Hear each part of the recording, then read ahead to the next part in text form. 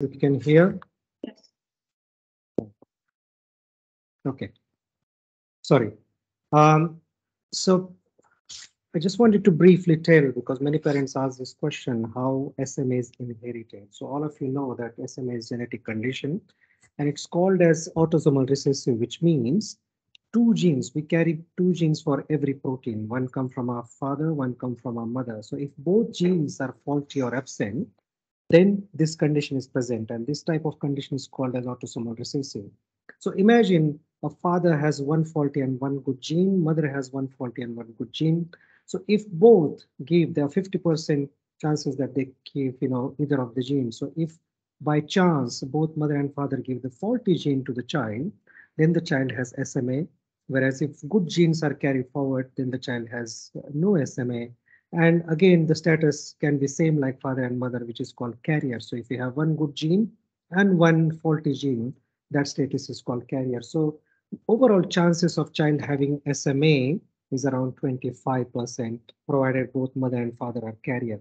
Now this happens more commonly, as you can imagine, is the same genetic pool which mother and father are sharing. So that happens more commonly when there are marriages in relation, like marrying cousins and all. So this is what the inheritance status of SMA is, which is a condition called autosomal recessive. Now, this particular protein called SMN or survival motor neuron protein is required for a healthy muscle, and it is produced mainly by a gene called SMN1, which is a primary gene. There is also a backup gene called SMN2. So, for example, as you can see, the SMN gene, one gene, produces most of the protein which is required, which is more than 85%. And the SMN2 gene is the backup gene, which only produces around 10 to 15%. So what happens is, if you don't have, on the right side, as you can see, if you don't have SMN1 gene, all the protein which is produced is by the backup gene called SMN2, which is not sufficient because it's only 10 to 15%. And as a result of that, the muscles start getting atrophied and weak because this is not enough protein, which usually would have produced if there was a good SMN1 gene. So based on how much protein is produced in the body by the backup gene called SMN2, we get different types of SMA. So imagine there is no protein produced at all, the children don't survive, they usually don't get even born. But if we have at least two copies of SMN2, which produces like 10 to 15%, then the babies still have some protein in the initial life to survive. And then as the cells start dying, they get weaker and weaker. So those babies are called SMA type 1 because the onset we see as a symptom is before the 6 months, and they don't usually achieve sitting because then they get weaker and weaker once the cells, the enteromotor cells, which we call it as, start dying. Now, as you can imagine, the name itself, spinal muscular atrophy, spinal means spinal cord because most of the cells called motor neuron cells are in the spinal cord. Muscular is because it affects the muscle, and atrophy is because the muscle get atrophied in this condition. Um, in type 2, you have more backup production by the SMN2. These children can sit, whereas in type 3, you have more copies of SMN2, hence more backup production of this functional protein. These individuals can walk and they present quite late in their childhood. And there's another also called type 4, which presents in very old individuals where they're almost like normal with very, very mild difficulties in the motor activities, which can present in their 30s. So as you can see, the type 1 is more severe form of SMA, which presents earlier, and these children present more weaker, and they have more and more difficulties as they progress in life. Just some statistics about SMA. It affects almost 1 in 10 to 12,000 live births. More than 1 in 58 people are carrier of this mutation. If untreated, this genetic condition is the second most common fatal autosomal recessive disorder after cystic fibrosis. And we're talking particularly about autosomal recessive conditions. So cystic fibrosis is number 1, SMA is number 2. More than 90% of untreated patients with SMA type 1 will not survive or will need permanent ventilation support by the age of 2 years. And it's a leading genetic cause of infant mortality in the absence of any therapeutic intervention. So as you can imagine, if you don't intervene, if you don't treat this disease in time, we will be facing more and more problem in this case.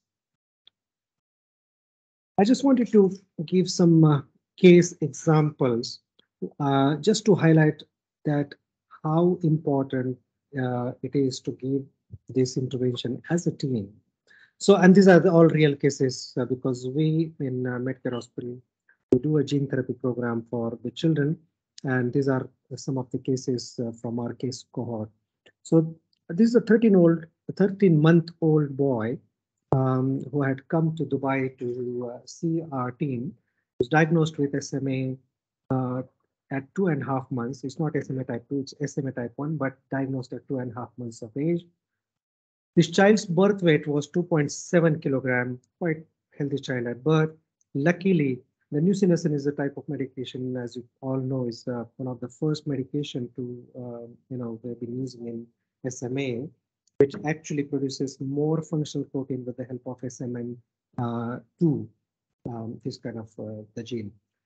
The only thing, this child's breathing has been affected, but I don't think they were seeing any pediatric pulmonologist, but they got access by BiPAP, which the parents are giving in sleep. And all the settings are parent controlled because there's no regular follow-up by the pediatric respiratory pediatrician. Somebody, the pediatrician, had recognized that this child was getting recurrent infection, so let's avoid the oral feed because there's a risk of aspiration.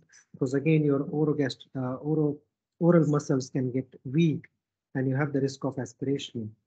And the parents had come to get the gene therapy. Now, I just wanted to share the picture of this child at the age of 13 months, and this is the campaign they have been raising on Instagram. And look at the nutritional status of the child.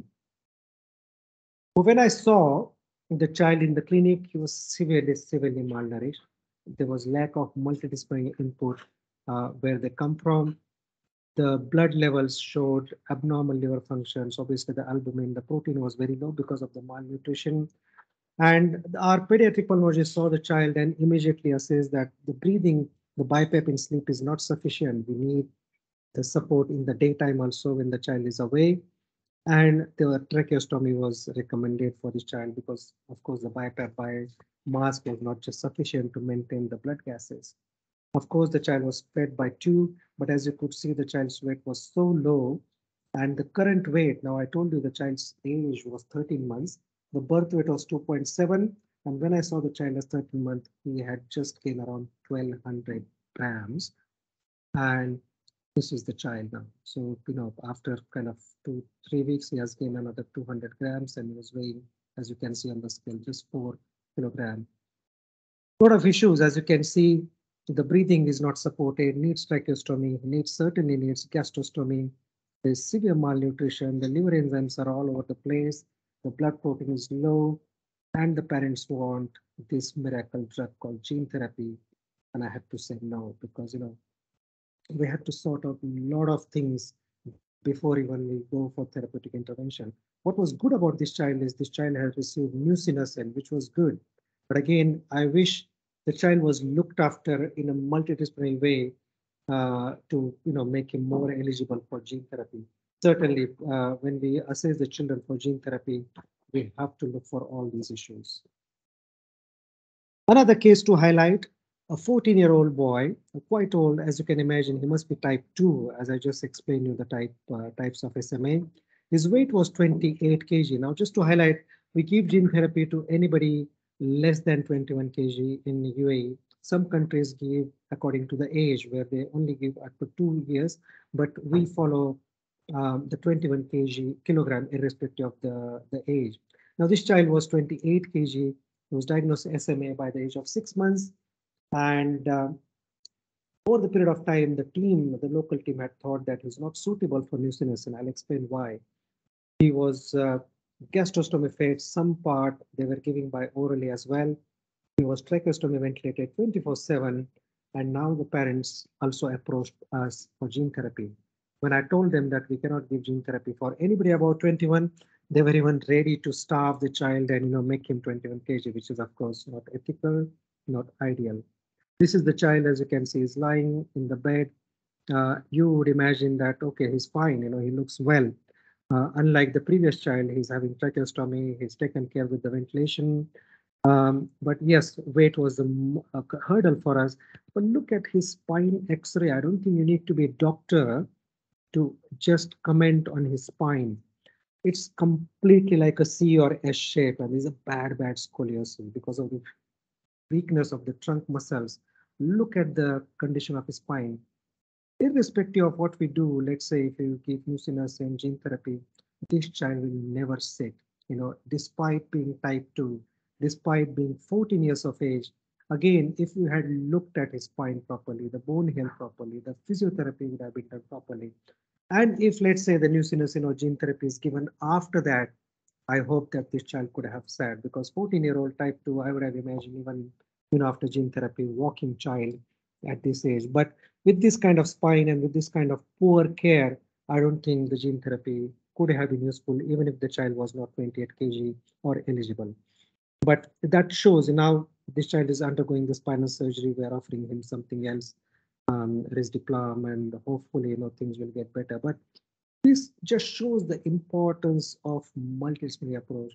It's not just the medication, it's everything, your bones, spine, physio, muscles, breathing, nutrition, everything has to be taken care as, we're dealing with a human, not just giving some miracle drug here. So of course, the gene therapy was no for him. Now, this is just the model of care for any child with SMA. Child is in center. Your family and child has to be treated as one unit. So family is immediately adjacent to the child here. Just see if I can get my marker. Yeah, so there's a family here. And your multidisciplinary experts are around the child. So your first thing is a genetic. Counseling is very important because, as I said, most of the parents asked, what are the chances of my second child getting the SMA? Of course, once the diagnosis is there, it's important to meet the genetic team, get the genetic counseling done, and get that diagnosis explained. There are other few different rare types of SMA, but I'm not going to go into detail. The commonest form is called 5q, but that is to your genetic team to explain that. Physio, very important. Even before the problem persists, I think the physio intervention should be there, and I'll leave that to Kushbu to explain the principles of physiotherapy. Orthopedic, we just saw one good example of spine management, how the spine, the hips, because hip joints are again very prone to dislocate. They are very shallow kind of joints. So once the stretching occurs, once the contracture occurs, the hip joints simply can dislocate easily. Psychological support, because you can imagine the tremendous kind of the depression, anxiety, the financial strain the families go through. And it's equally important that we should not neglect the psychological support to the parents, even to the siblings, because they often get neglected while the parents are focusing on the affected child. Their jobs and the social support is equally important. Palliative care, less and less these days, since the therapeutic intervention is there. But yes, there are some cases where we need to address the palliative care for these children. Pulmonary care, as we just saw, we have to monitor, because this is the silent killer. Your the swallow muscles are weak. The feed can go in the wrong end. It can cause pneumonia. It can cause aspiration, recurrent aspiration. Not only that, the breathing muscles are weak, so you're not effectively contracting the chest. You're not effectively giving the oxygen to the brain and other part of the body. And we breathe for two purposes. One is to get the oxygen, and the other is to give out the carbon dioxide. So that has to be maintained, and that can be evident with your blood gas and other parameters which the pulmonary pediatrician can assess. Nutrition, very important. As I said, this mother was ready to starve the child, but that is literally not advisable. We have to monitor their growth. We have to monitor their weight and height as we do for any other child. And the last thing is the novel therapies, which is like a gene therapy we are calling. So this is a part of the multidisciplinary approach. This is not the only solution for these children, and that is why the multidisciplinary approach for these children is very important. So just briefly, what are the things we should focus in these children? So respiratory, they must see a pulmonologist. We're lucky to have a very good pulmonologist in our team. They should take the vaccine. And again, the whole strategy is to prevent the things rather than treat when they occur. So like flu vaccine, very, very cheap and routinely available all over. RSV is slightly costly, but if we can get this under insurance and monthly, especially for the winter time, that's good, especially for children younger than 2 years.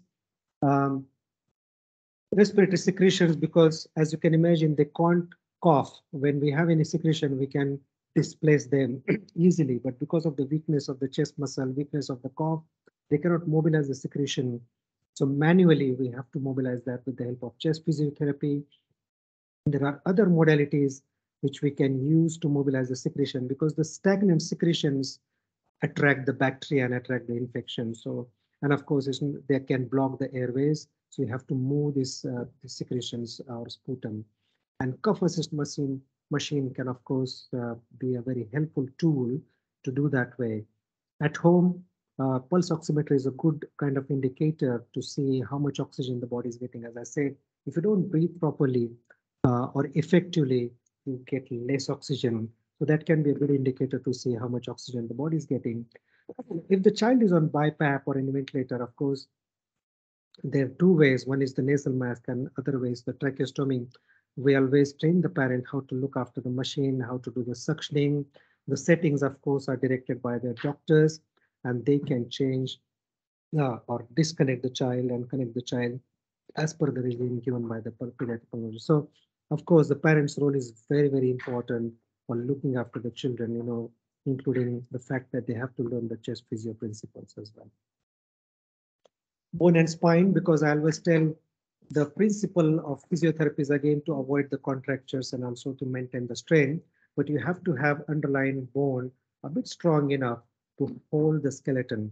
Scoliosis is one of the very common complications we see, purely because your trunk muscles are weak, and with the gravity, the body starts collapsing, giving rise to the scoliosis, S-shape or C-shaped spine.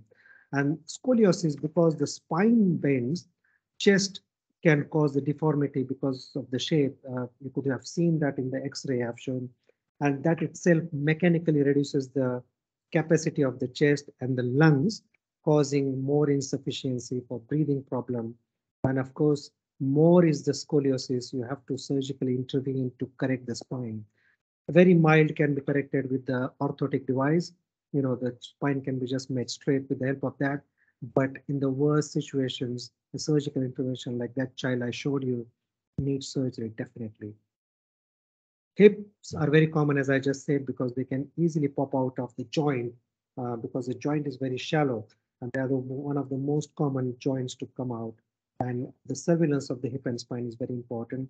Contractures can happen because the muscle is weak, you're not using it, and the joints can easily get contracted. The fractures can happen in the weak bones. That's why it's important to keep the bone healthy. So it's a simple principle. We go to gym, we do the exercise, and the bones and muscle are stronger. Less and less muscle we use, less and less bones we use, they get more fragile and weaker. So that's why vitamin D and calcium like supplements do help. Positioning and bracing is important because, again, if I leave the child without bracing, with the gravity, with the other bad posture, the contractures can happen and the shape can become very poor. So sitting systems or head support or thoracic support and the orthosis, this child is standing here with the help of this orthosis here. And, it's very well taken care, as you can see in the picture. Stretching is important part of the physiotherapy because it does maintain the range of movement of the joint. Because if you don't move the joint actively or passively, the joint can become more stiff and evidently can become contracted. So we have to avoid the contracture, because once the contractures are there, surgery is the only option to release the contracture. So it's important to avoid their surgical intervention. Bracing, of course, can reduce the chances of contractures. And not only the physiotherapists, because you're going to physiotherapists, let's say once in a week or twice a week, but rest of the days, in a regular basis, the parents have to learn the principles of physiotherapy, set the goals, and also do the things like stretching and all at home. Nutrition equally important, and we give a lot of emphasis on nutrition to our children. affected with SMA. Dietitian and nutritionist are important part of our team. So we follow the weight and height over the time.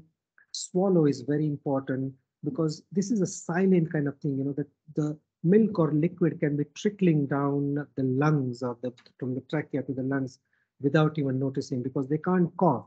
If we have something going in the wrong way, we can cough and show that, something is not right. But these children may not show this sign, and that can be a silent killer. So repeated chest infection is another indicator that your swallow may not be good here, and that can affect on your weight gain, on the nutrition. Children can have repeated chest infections, and the weaker children like type 1 and the non-sitters are more at risk. And early gastrostomy is a kind of advisable thing because you cannot put the nasogastric tube for a long time, and gastrostomy is the most safer. Parents are very happy after the gastrostomy, believe me. Maintaining balanced diet, supplements of vitamin D and other minerals and vitamins, minimizing fasting, adequate fluid intake, electrolyte balance, everything is as important as any other child without SMA. These children often present to our emergency department, and for the parents, it's important to recognize the signs when to take the child to emergency. When is the emergency? So again, it's important to ask the doctor, okay, what are the signs that I should be aware of? When do I need to take my child to emergency? Understanding comorbidities of the particular child is important. As I said, it's a vast a spectrum. Some children which are type 2, type 3, type 1. So it's important what the child has, the affected child has. Breathing problems are most commonly presented. As I said, it can be ventilator related or mechanical problem.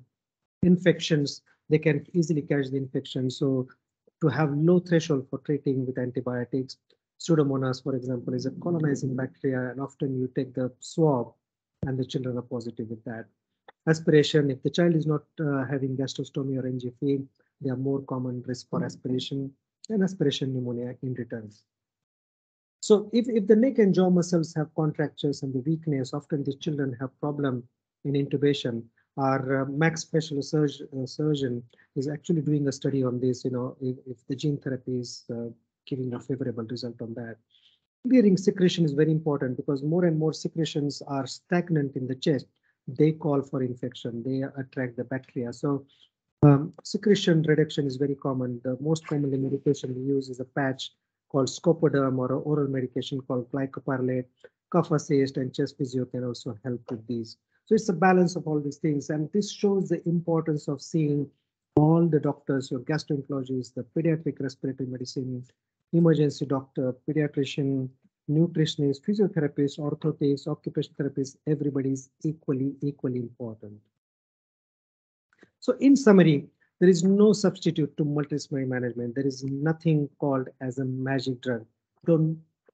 It's not that my child will get the gene therapy and everything will be reversed. It doesn't happen. Any cell which is dead is dead. I cannot revive or make any cell alive. And that is why earlier the better. So the early intervention we give, if let's say if I give any gene therapy or Spinraza or any other drug to a pre-symptomatic child, even before the symptoms are present, I may be able to avoid the symptom because the protein is produced in that way. So earlier is the better, and the studies have also shown that way. Prevention is better, of course, because if I can avoid scoliosis, if I can avoid the contracture, it's important than dealing with the problem.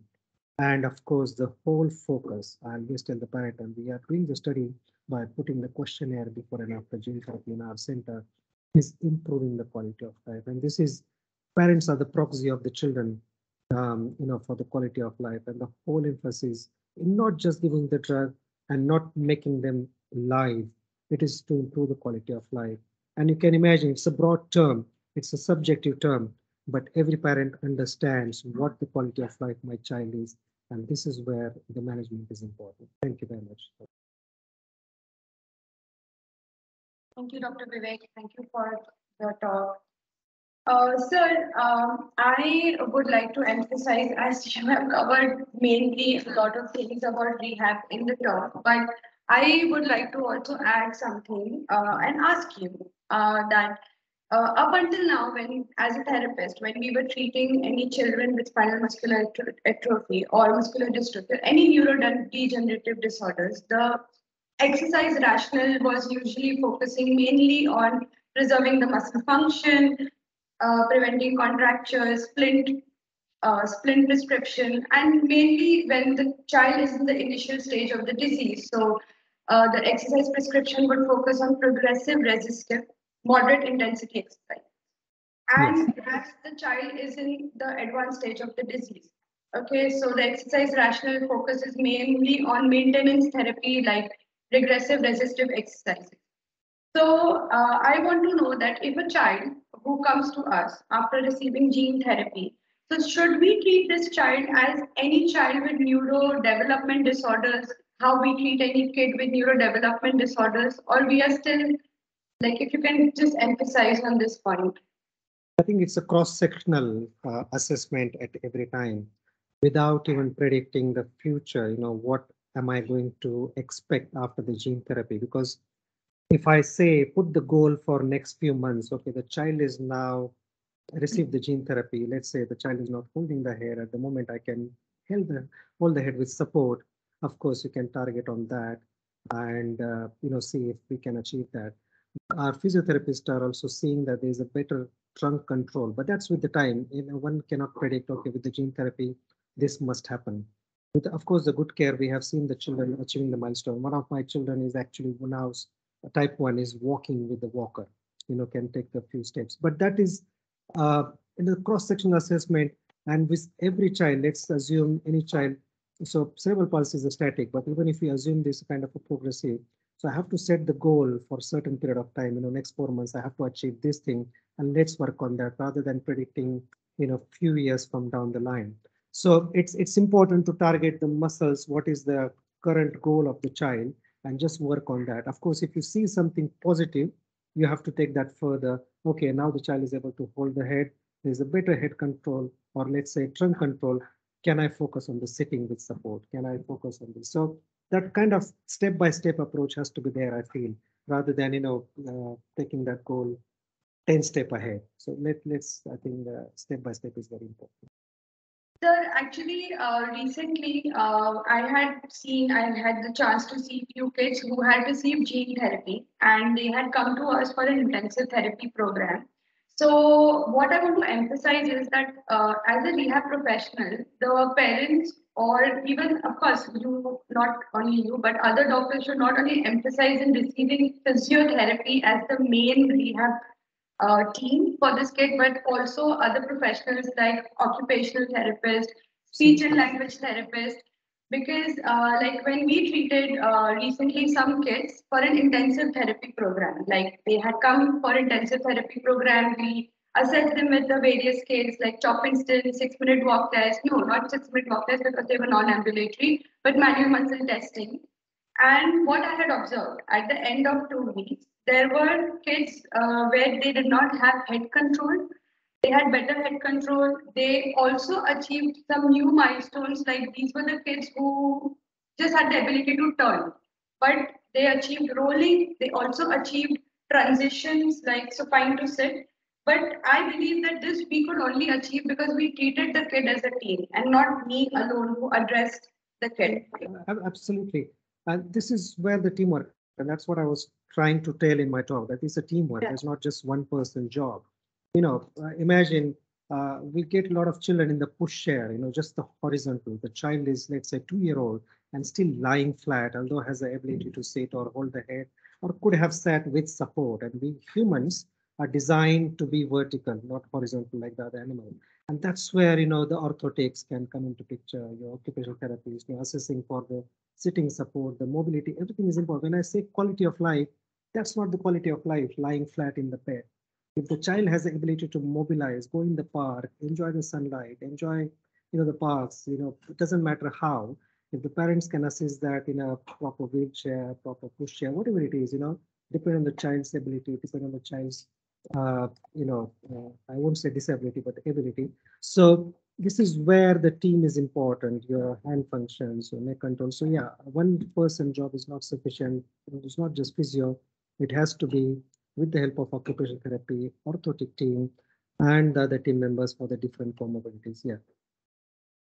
I would also like to emphasize that a lot of rehab professionals usually children with spinal muscular atrophy, especially the type 2 and 3, the children who are able to sit, even stand with the help of HKFO, like they can maintain standing. They have muscle power in the initial stages above 3. They may have in certain muscles. Physios usually start children with weight training, like high intensity exercises. But isn't it important that we, as a rational, follow moderate intensity exercise and not weight training? Because introducing high intensity weight training is going to increase the muscle load and can cause fast degeneration in the progression of the disease. Because so that's the principle I said, step by step, not to go 5 steps and 6 steps ahead. We're not going to achieve anything out of that rather than causing damage. So as I said, you have to assess the strength and then move forward to that.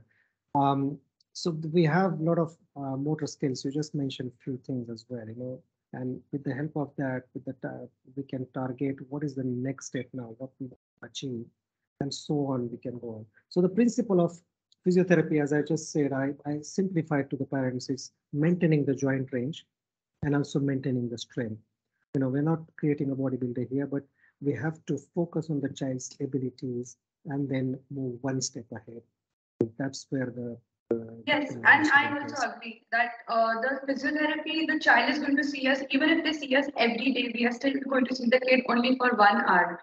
Activity has to be on throughout the day. They are, at the end of the day, they are kids. So instead of just designing some exercises and which is boring for the kid, they may not even participate well in the exercise. So it's important that we as therapists create activities in form of play to engage the child along with the parents throughout the day, right?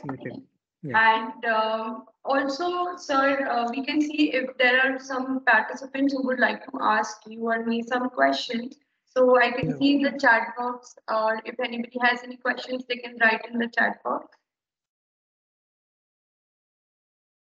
One thing I just want to advise the parents is knowing the concept of WHO ICF classification. It will be too much of a talk. It's very important what is impairment, what is participation, what actually the concept of hereditary. It's a different talk, but I think it's good for every parent with whoever the children are having any disabilities to understand that concept, because at the end of the day, all the physicians should focus through that model. It's not just correcting the impairment, it's just increasing their participation is important.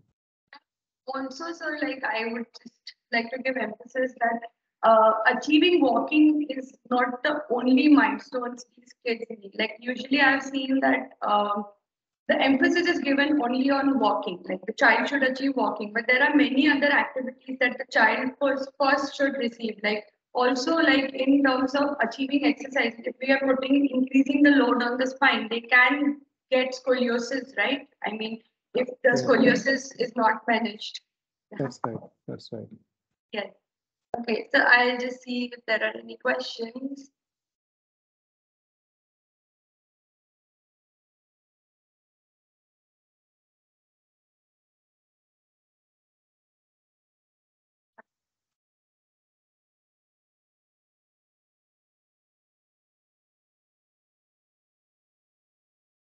Okay, so sir, there is one question by Mr. Muhammad Kamal, and the question is, thanks a lot for the informative lecture. Please, I want to ask about the FITT protocol for a patient 9 years old with SMA type 4. Do you recommend intensive therapy for this patient? So you can answer that question more effective than me, but I think it's for me, I would assess the child in components. yes. Just like we do our chop and score from neck muscles to the ankle muscles and target the problem areas. If I feel that the ankles are tighter, focus on that. If I feel, if the child can hold the knee flexion against gravity for more seconds, I'll focus on strengthening that. So it's for me, it's the problem areas I focus.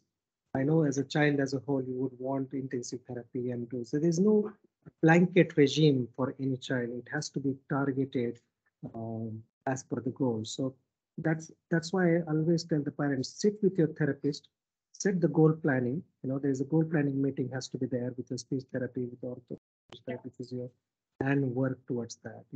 Set the timeline. Okay, for this particular ABC, 6 months, there's a 4 months, there's a 5 months, whatever it is, and then move towards that.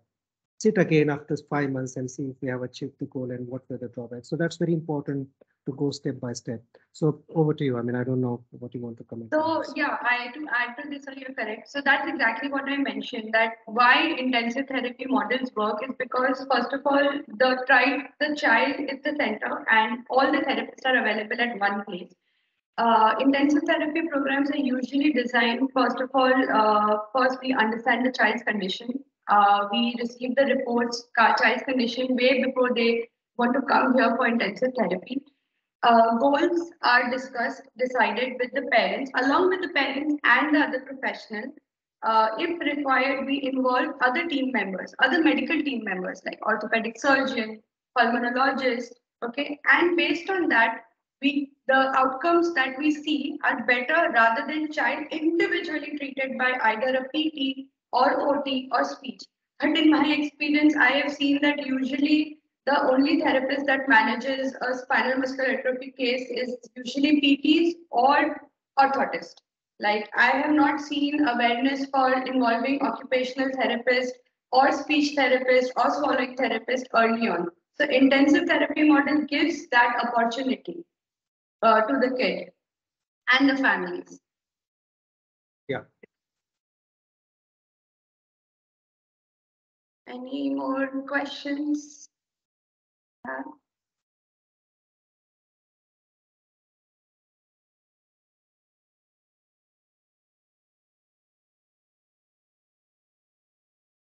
We have somebody start.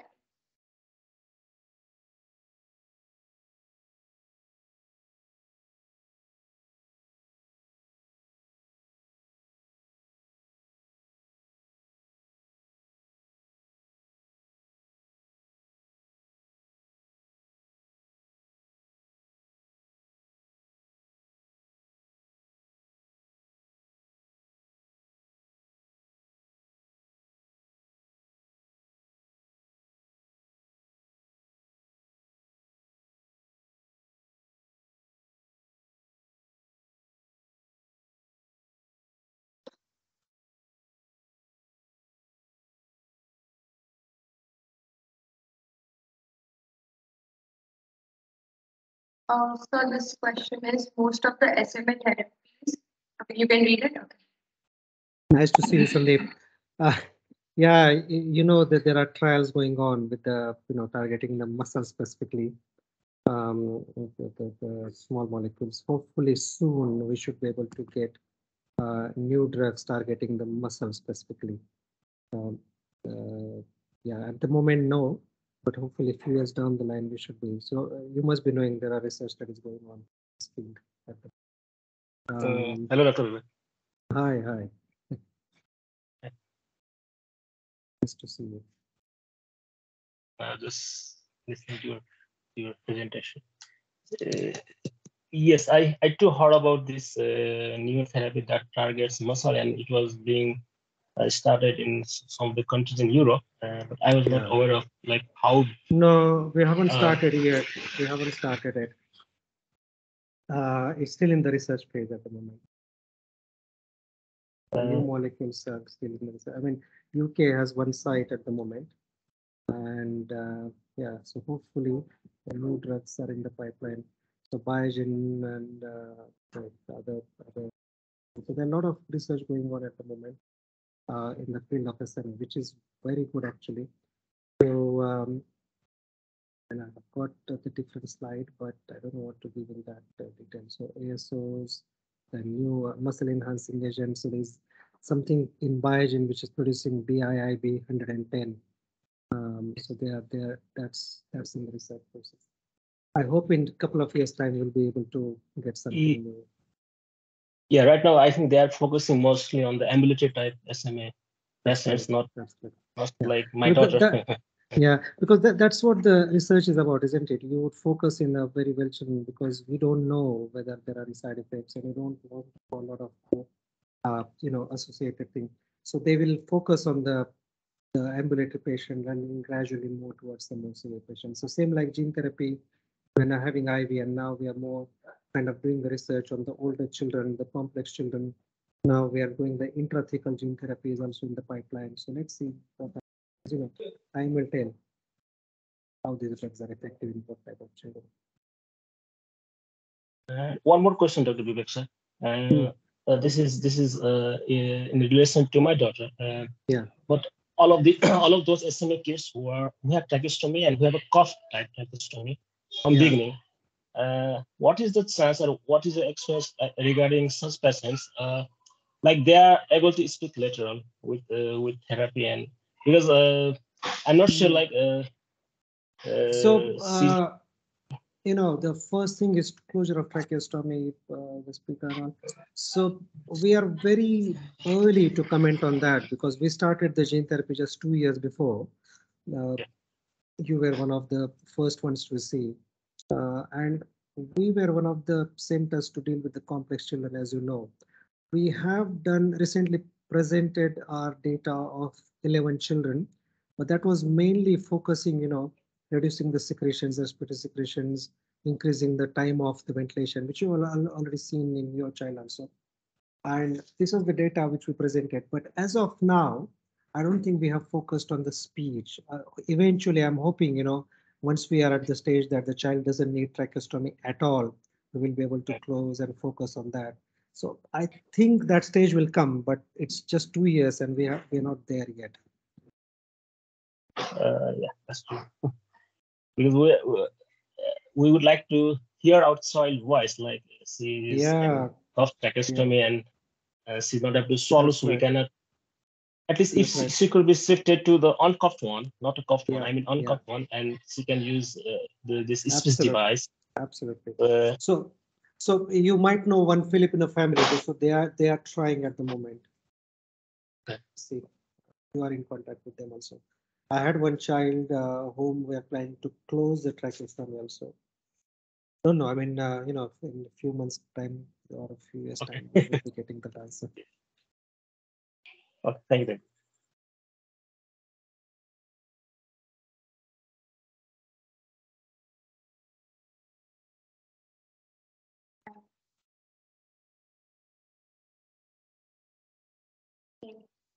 Thank you so much, Dr. Vivek. Thank you. Thank you for the invite. I'm sorry for this initial glitch. I don't know what has happened to come. I had to restart. We